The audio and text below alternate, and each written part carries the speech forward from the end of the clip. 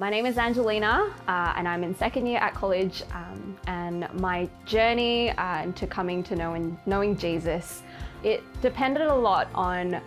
my uni ministry, the campus ministry that I was blessed with as I was at university, and because of that I could truly affirm that this is what I do want to live for, and that I really wanted to call Jesus my Lord through all the ups and downs of life. So coming from uni to college, I had made a lot of big decisions. In second year, one of the staff workers on campus decided to ask me whether I'd be considering serving Jesus with my whole life and what that might look like, whether vocational ministry would be something that I would be interested in. And from there on, I got trained on campus, and then my trainer continued to help talk me through bigger decisions like whether I should keep getting trained, and that looked like then coming to college after my apprenticeship. There was resistance, especially from my parents, because one of my parents is not a Christian, and so the decision to then come to college, it wasn't completely easy, but she accepted that this was something that I thought through and had conversations with, and it wasn't something that I decided on easily. So far, I've found college to be a really supportive environment.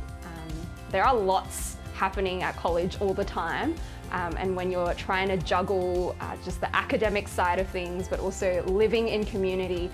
it can get a lot. It can be quite heavy, but college, the staff, the lecturers, and your fellow students, they're all here for you, and it's been a huge blessing to be learning in a community like that. At the moment, I'm thinking through whether I can go overseas to serve in campus ministry there, and if not, I'm happy and very open in staying